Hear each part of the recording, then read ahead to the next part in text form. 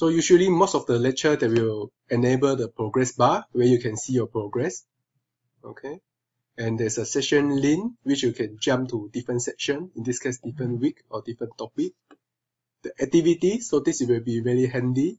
So for example, in this course, every week you have an assignment in the form of tutorial, and it will take you a lot of time to find each of them, okay, in different week. So what you can do, you can click on this. So this is a shortcut. They show you all the assignment in this course, okay, the information.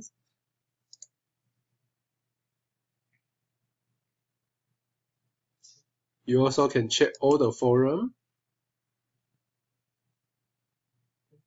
So this is a shortcut for you, okay, to access the materials.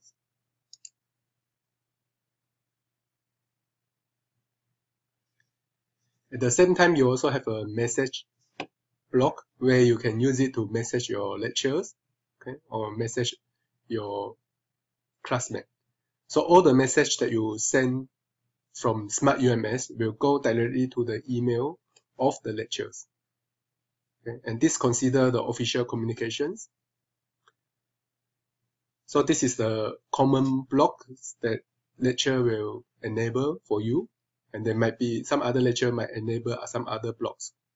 Okay. Also, you should discuss with your lecturers what you think is important for you, okay, in terms of the user interface. Another very important feature is the administrations.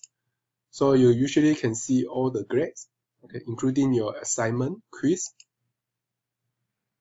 So you can click on this, then you can see your grades book. Okay. So when you want to go back, you just click on this link again, the course page.